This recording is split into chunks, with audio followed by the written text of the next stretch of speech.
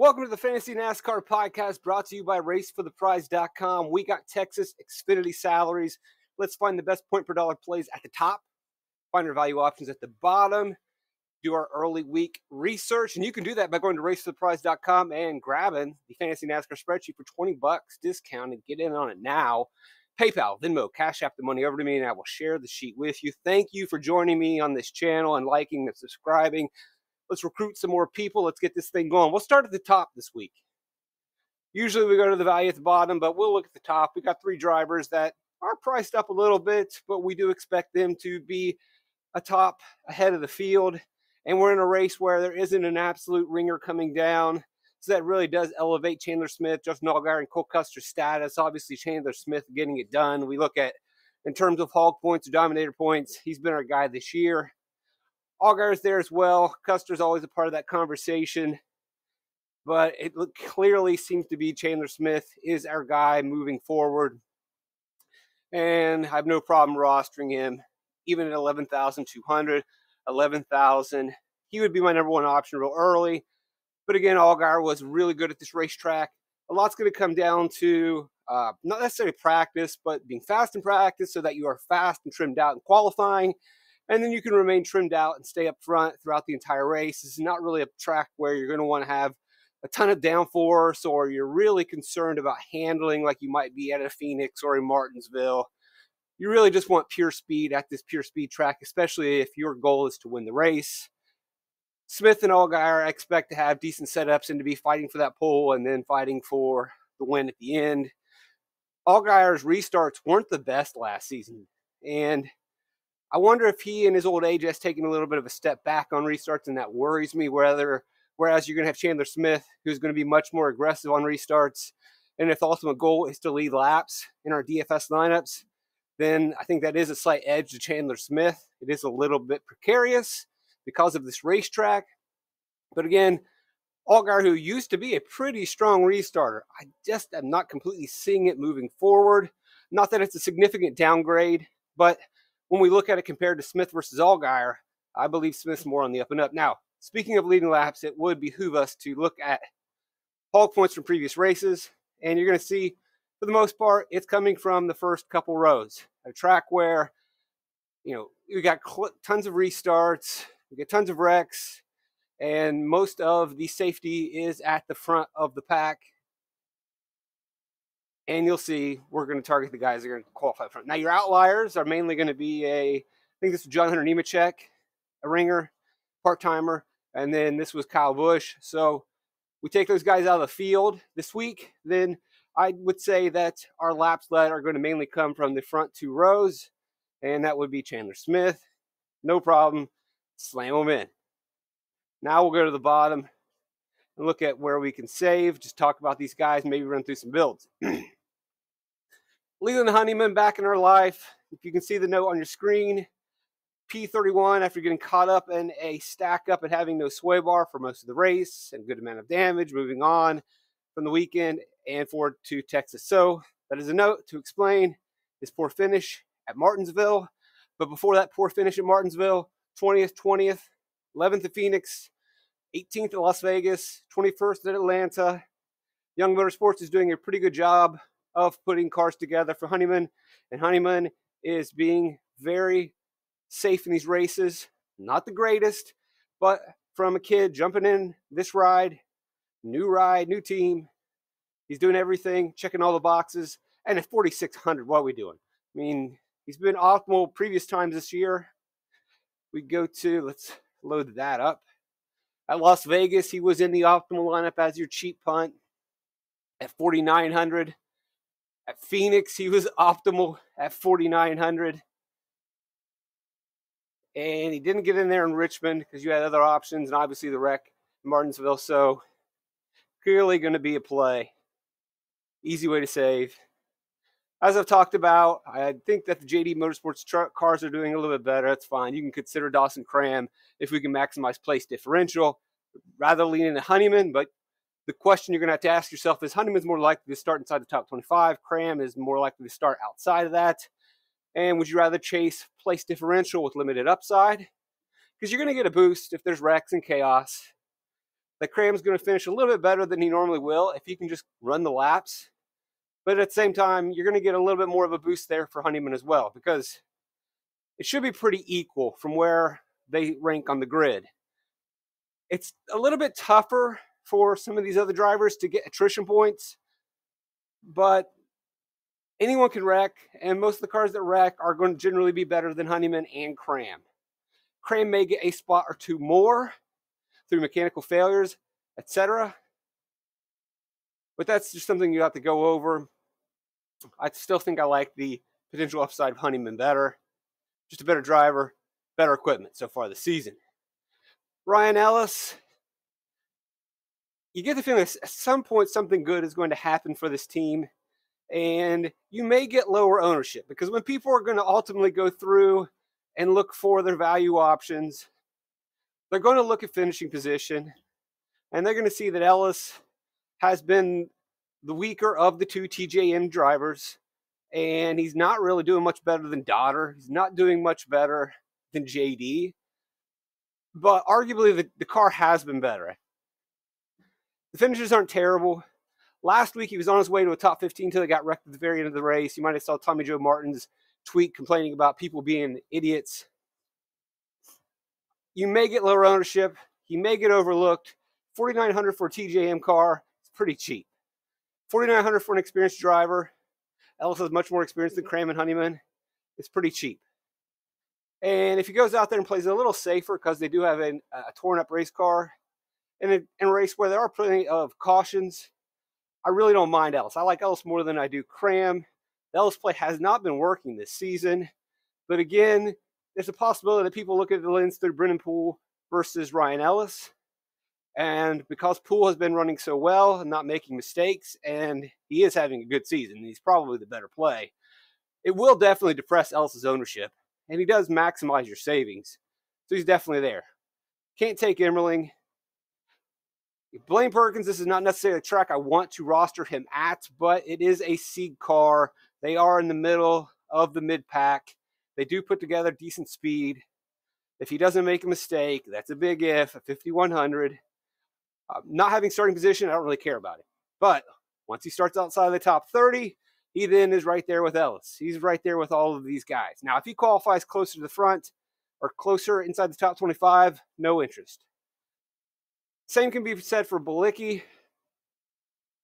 It is a Gosselin car. It can hang on to the lead lap. It can benefit at the end. I like him more than I would a Smithley or a Star. You can't completely rule out Star, because this is a Texas race. He always runs at Texas. He always runs well. He's probably assured to have pretty good equipment. He knows what he is doing. And he has shown that he can jump in at Texas and get solid finishes. And so he will be there as well. I don't love it. Smithley probably be my lowest on the group, but he's going to go out there and do the same thing as all these other guys. And if bad things happen to them, but I think he probably lacks the upside of some of the other drivers who have a little bit more going for them. But he is in there if you're building a bunch of lineups and you want some savings. Obviously, I like Honeyman the most. Ellis is probably right there. I think Poole definitely should be maybe your number two at 5,500. That's way too cheap for the way that he's performing. Look at his driver rating.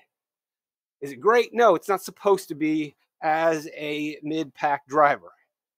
That's still pretty strong for the mid-pack. He's not the top of the mid-pack, but that's lead lap type stuff. He's hanging in there at all these different diverse racetracks week to week, and more than that, he's getting to the finishes. He's hanging in there, he's surviving, and he's taking the attrition boost at the end. 20-14 at Martinsville, 24-15 at Coda, 23-20 at Phoenix. Doesn't get the boost at Las Vegas, but he's right there. He'll be in contention at 5,500. He saves you enough. I like Honeyman.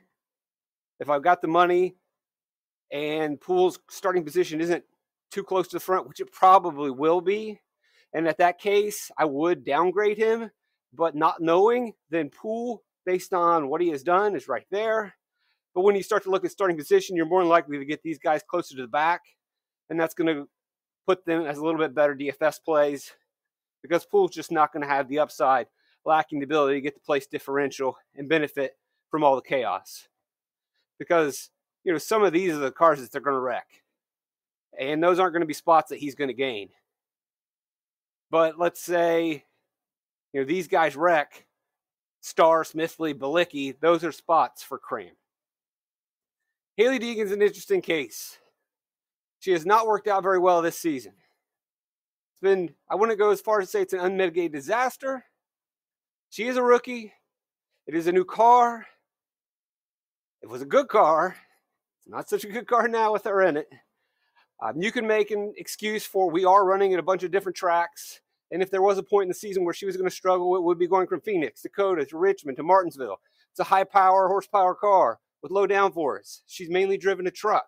She has been to these tracks before, but it's just a completely different ride in the truck series. So if there was a place where she was not going to run well, that would be it. Where would she run well? Well, obviously the place that she did run well and was optimal early this season at Las Vegas, finishing 18th. Now, for whatever reason, I think it will be easier for her to adjust to the intermediate track in this package. Texas is going to be tough.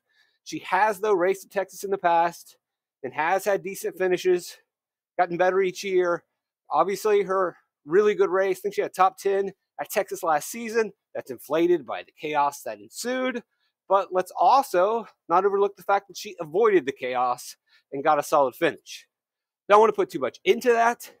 But again, Deegan has not been working. But at 5,700 in a truck that we know can be fast with AM, or car that can be fast with AM, the Sawinski self-team, this could be an option. We'll see how comfortable she looks in practice. We'll see where she qualifies. But, if we're looking at speed and the ability of the car at drivers below 600 or 6,000, I don't know if anyone else will have the equipment that she has.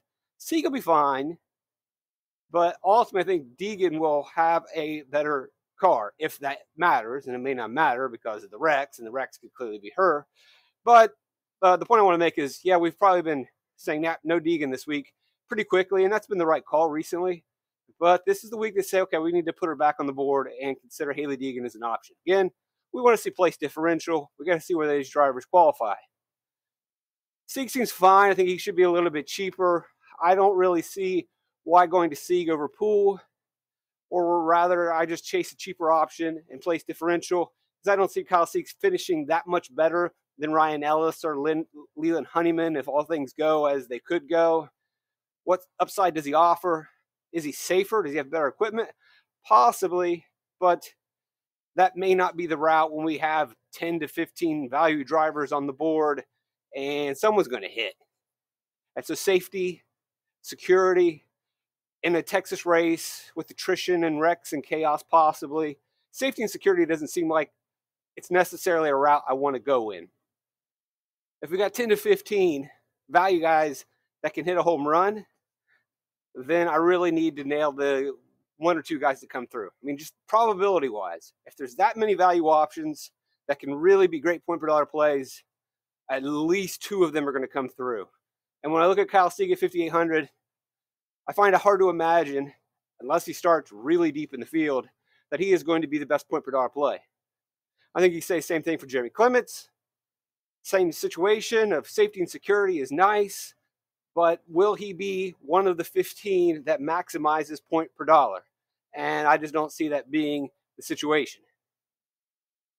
Now we get to this group in the 6,000s where maybe we didn't really need to punt, or maybe we did take one punt, and we also slide in a 6K guy so that we can still chase two hogs at the top, because I think ultimately we will get two drivers running fast laps, laps led, and finishing in the top 5. When we look on average, we get one driver in the 40s, 22, 15, 10. So I can't imagine that we're going to build a lineup that only has one driver leading laps. Even if there's one guy that leads a bunch of laps, you still have the option of a guy, second guy, putting in a very big score, which is probably double. You get 24 hog points from a driver, and that's more than likely going to be an expensive driver.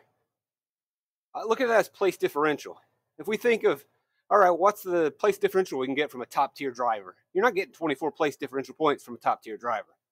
You're maybe getting 10 place differential points from a top-tier driver. So that's double what you could get.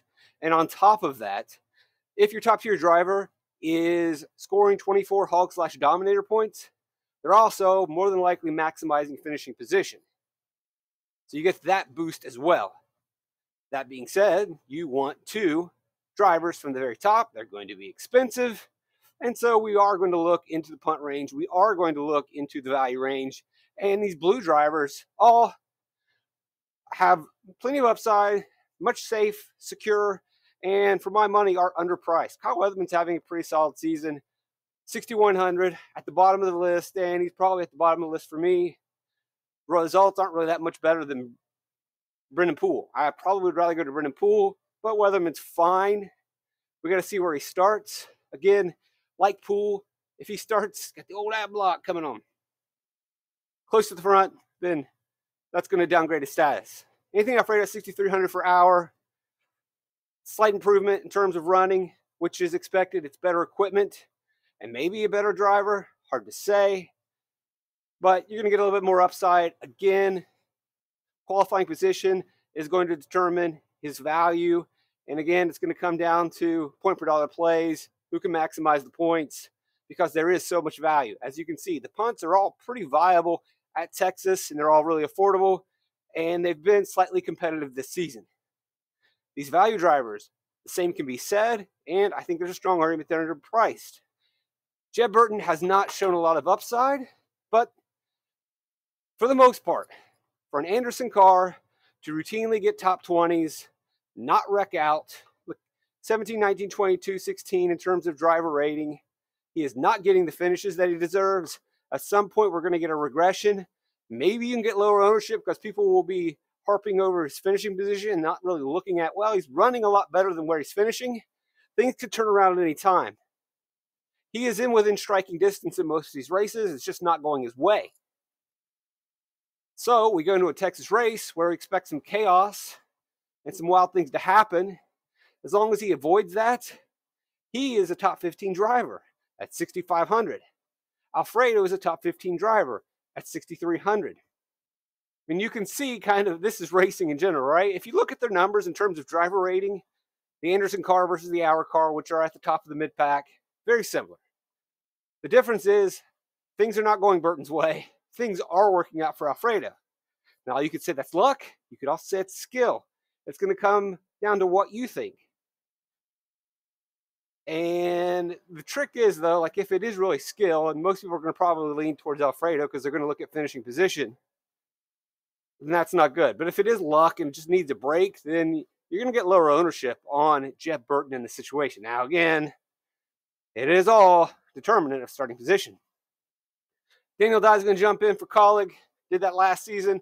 Finished 17th despite being in one of the spin-out wrecks. 6,600 colored car, 6,800 colored car for Josh Williams. Both are fine. I would rank them right next to Burton and Alfredo. Really what we're going to see to differentiate, and even see it in DiBenedetto in there as well, which DiBenedetto is not going to maximize your savings, but as long as he doesn't start too close to the front, it's a common theme here, he'll be in this category of the values that we'll go after. Most of these guys probably can't top 10 unless there's carnage. But I would argue that from Alfredo up, maybe even Weatherman, they can get to 15th. Starting position is going to be the big factor in ownership and in maximizing points. May not necessarily worry about ownership in this category. What I would really want from these guys, because they do have more upside than our punts, is who's ultimately going to have the best day. Who's going to run the best? They're all going to run and fight in the mid-pack. Who's really going to push it and go for it? DiBenedetto probably is going to push it and go for it. You do run a little bit more wreck risk. Williams is slowly getting better. Daniel Dye probably going to be aggressive. Run double duty this week. Although I don't know if truck race is going to help him that much jumping into an Xfinity ride. Kind of see a no man's land here with Ryan C., Retzlaff, and SVG, all top 15 drivers. Probably should start in those positions. I don't see them being good point per dollar plays. Jesse Love, Kligerman, and Heim all present an interesting opportunity. They're not that expensive, and they're probably going to slide in there in the lineup. Once we put in our value, once we put in our top-tier drivers, they might work. They're also going to start close to the front, but because their price is a little bit lower and they have a little bit more upside, they could work. Heim, the Hunt Toyota, has been borderline top 10 car. Borchetta, Patrick Donahue, talked about him in the previous podcast. I like what they're doing. Kligerman is legit a top 10 driver every week. He almost won this race last year. Gives you an idea of the chaos, but also the possibility under this. I mean, the Borchetta Big Machine car won the Texas race with Tyler Reddick several seasons ago. I believe who was randomly in this car in 1 year, and he had a pretty good race. We can look that up later. My concern with Jesse Love, though, is that although he has tons of intermediate track experience in the ARCA series, and the ARCA cars have enough power under the hood, but the ARCA cars have tons of downforce. He's going to go to Texas. He's got the power, but a lot less downforce. I could easily see him struggling at this racetrack. So that would probably lean me more towards Parker Kligerman with the savings, the experience, and I really like what Big Machine has done at this track. I really like what they're doing in general. Heim getting plenty of experience, double duties, don't mind it. I think I go Kligerman. And then the other two, and we've already been through this situation before. The place differential is going to determine the difference between Love and Heim. And again, we don't need Kligerman starting too close to the front. Brandon Jones, in a chaos race, can have a great race. In a chaos race, he's usually the chaos. Taylor Gray's kind of a little up there in price. I don't think I can get there. All of these drivers are people that I will look at, from Taylor Gray to AJ Smith, Herbst, Mayer, Creed, Truex, Hill. All capable of top fives. It's going to come down to chasing place differential for me when I look at that category. And then again, that opens us up at the top. Let's run through some possible builds and see what these things are going to look like. We'll start with our favorite two hogs, and Chandler Smith and Justin Allgaier. One leaves us with $69.50 per driver. Let's go to the bottom. Let's take our super punt in the Sugar Daddy, Leland Honeyman. Sugar Man. You guys ever listen to Rodriguez? Just check that out. I've mentioned it before on the podcast. Very cool documentary. Very good album. Rodriguez, Sugar Man. Sugar Man. Cool story. Guy from Detroit becomes a superstar in Africa, unbeknownst to him. It's wild. Pretty wild. Check it out. 77 left. Let's take another guy in the mid-value area, and we'll go with Alf. Don't call me Alf. It's Fast Pasta. I'm not ready to buy into Fast Pasta yet because A, Alfredo is not pasta. But I will stop calling you Slow Cheese. He is no longer Slow Cheesy. It is official. Tony Cheese. I do like Tony Cheese. Tony Cheese. Alf. Good nicknames. Probably should stick with those. We're not going to buy into Fast Pasta.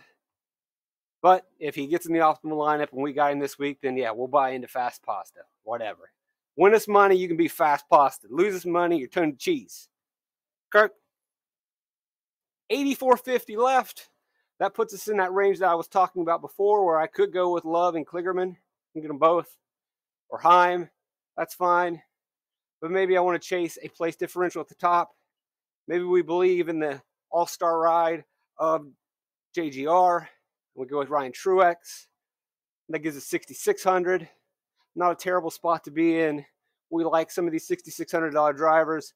You can go to Jeb Burton, go Kyle Weatherman, and then we're back down here to the Haley Deegan range. Could be worse. Let's go away from Fast Pasta and try to save a little bit more money. Do we want to go extreme savings just to see how much we can maximize? We will. We'll go with Ryan Ellis, who I spent a little bit of time talking about. $4,900. We are double punting. I don't know if this is the route, but here you go, $8,000. And that gets us up to Corey Heim. We can also play around with Ryan Sieg. Not really crazy about these drivers in the 7Ks, but I don't think anyone will be, so you could get lower ownership. Obviously, they will pop if we can get a poor starting position from them. You want to leave money on the table with DiBenedetto, maybe. Maybe you want to get away from Ryan Ellis and say, you know what, I'll take the Alpha Prime card that's actually finishing every week and doing much better. So you spend up a little bit more on pool. And I think it's going to keep leaving us in the 7 range where we're not really crazy. We're going to need something starting position-wise to really pop off. And, you know, SVG's been good. But is he going to score a bunch of points? I don't know. We can't get to Parker, the Nets build. Benedetto does have that upside. I don't mind going there. Josh Williams does have the potential of a top 15. It's going to matter on his starting position. Daniel Dye's probably a little bit more risky. Let's say we don't want Truex. We want to save a little bit more. Sammy Smith is really starting to adjust to the car or the new team. No reason why he shouldn't have speed. Maybe it's a top 5, 6 or 7 place differential points. And then let's go extreme savings, see where this leaves us. Then we'll take Ryan Ellis. Dawson Cram will give us 2 more points, but I feel better with Ryan Ellis at the moment. That gets us up to 9K. And getting Taylor Gray, not bad. And you can get in the danger zone with Brandon Jones. If I were to slot in Dawson Cram, I could get up to AJ Allmendinger in this build, which again is not that bad. But I don't know how much AJ Allmendinger upside we really are offering. And to be honest, I don't know who I'm really missing out on. All right, let's try it. I know what you're thinking. Can we build a lineup with Smith, Allgaier, and Custer? But typically, this isn't the best way to go because there's just not enough fast laps and laps led to circle around. Yeah, you can. We can even get away from that and take some decent guys that could survive the attrition. We'll just go put Poole and Deegan in to give you an idea. Well, actually, I don't want to put 2 people on the screen. I don't want to build a full lineup. I know it's not really illegal anymore, but I'm old school DFS, and you may once know that I put a full lineup on the screen. That lineup hit. Didn't think anything of it. I log on to Twitter. This was back in 2017. I log on to Twitter, and I got like 50 notifications. And someone said, here's, put this thing on the screen, some very important person. And boy, trouble ensued. Got some phone calls from some important people. And so from that point on, although the industry has changed a lot since then and people put full items on the screen, I'm not doing it. I'm not making that risk anymore. 6,900 available. That opens up anybody in the 6Ks from DiBenedetto down. That is fine by me. I know the initial reaction is I don't like the idea of having 3 drivers under $7,000. But let's explore that right now before we wrap up this podcast. Do you agree that some of these drivers are underpriced? Okay, so then you kind of have to reset your mind of, I don't like the build with under 7K guys. Well, they got the pricing wrong. So yes, initially in our general theme is like you don't really want 3 drivers under 7K. But it seems like DraftKings was too soft with the salaries. And if that's the case, we can't necessarily approach it the way we always do. Second part of that, Texas has Rex. Texas has Lucky Dogs. They have waiver rounds. It has chaos. It also boosts the value of those drivers. I think those drivers are underpriced for a regular track, and they are egregiously priced based on the nature of Texas. So with those 2 thoughts in mind, we shouldn't be as hesitant to roster drivers under 7K. At the same time, do we really believe that this is going to be optimal? That's early in the week. It's not going to be, all right, Chandler, you get the lead. Now, just Nagar, you get the lead. Then Oprah comes out and says, look under your chair, Cole Custer, you get the lead as well. However, if we can get place differential from an Allgaier who sometimes does not qualify where he's supposed to, picks up some fast laps, some place differential, I don't have a problem with it. Because I think ultimately these guys could have really good point per dollar plays. Again, going back, revisiting. If we've got 15 value plays that are all very possible, and a race that can be chaotic, they can be very efficient. And Allgaier may not be the best point per dollar play, but as more value opens up, it allows these drivers who might be slightly overpriced to be fine. And then you have to ask yourself, how do these guys score? Unless they surprise us, and you can see in practice maybe, and we can see in qualifying. But really, do we expect these drivers to be in contention? Austin Hill's having a good year, but he's not being a hog. Sheldon Creed is his own mystery, and I don't even want to talk about that. Mayer, Terps has been, I would argue, slightly disappointing. Now, when we see practice and qualifying, that's what's going to open up the conversation about these other drivers and how the build's going to go. But if these guys look like they are elite, then this build is not the craziest thing in the world. That's about all we need to do for this price check. Thanks for joining me. Thanks for joining us. This thing's growing. We're building something. Please hit that like button right now. Subscribe if you haven't already. And share, tweet, Facebook, Instagram, whatever. Get these things out there. Recruit more people to this team, to this movement, to this crew. RaceForThePrize.com, PayPal, Venmo, Cash App. $20. You can swing it. Got to pay for the 3Ds, diapers, daycare, and Mickey D's. I know we're not doing diapers anymore, but it still sounds pretty cool. You know why we created this thing. You know why you've been here. You've been supporting my family. And I try to help you. Save you time, make it easy, make it fun, entertain you as much as I can, be as efficient with your time, and help you out. Get you into this thing. Enjoy this thing. Positive vibes here. No negativity. No angry moments. Trying to keep it cool. All right. I am truly blessed to have you guys here. And I really mean that from the bottom of my heart. It is really cool to see all the growth and the comments. Keep them coming. And I respond to all of them. Emails, DMs, I respond to all of them. I appreciate you so much. All of you. Love you guys. Trip to Life, fantastic.